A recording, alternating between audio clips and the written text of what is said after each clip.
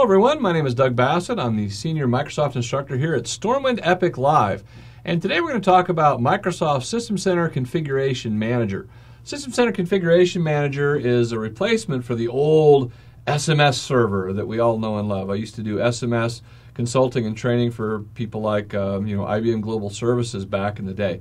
But System Center Configuration Manager is a lot more powerful, and I'm really excited because Microsoft has released a release candidate that you can download and try. Now, why am I so excited? Well, the product's not going to be released until right around April of this year. However, you can go up to Microsoft's website here, up at Microsoft.com, do a search for Configuration Manager 2012, and you can go ahead and download it. Now, the reason that I'm so excited about this release is that it shows you Microsoft's realization that it's not just a Microsoft world. The System Configuration Manager now has a capability of going in and actually managing not only your Microsoft devices, your Windows 7 and Vista, like there's a lot of Vista out there in the enterprise, XP machines, all of that, but you can also go through and manage your mobile devices. With mobile devices, I can have an iPhone, or I can have a BlackBerry, or I can have your Microsoft Windows phone. And I can go in and I can do all sorts of configuration management. Now, one of the things that you can do is you have the ability to provision these devices. For example, you can go in and you can turn off the camera that says, hey, you know what, this is a company phone, we're in a secure environment, we're going to make it so that the camera isn't going to work. And then if they go in and they pull out their camera and they're trying to take snapshots, well, you know what, it's controlled by the company, you're not going to be able to do that.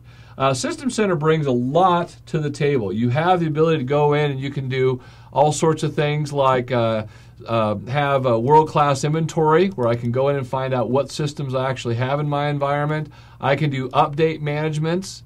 This is where you can use WSUS servers to be able to go in and ensure that all the service packs and hot fixes and feature packs and all that's on there. And it also makes it a lot easier because it's going to embrace what we've seen with Exchange 2010, which is role-based administration. I don't have to go in and say, okay, I have this server and this server and this server and this server, so I have to manage these permissions and then manage these permissions, and you don't do that based upon resource access and access control lists.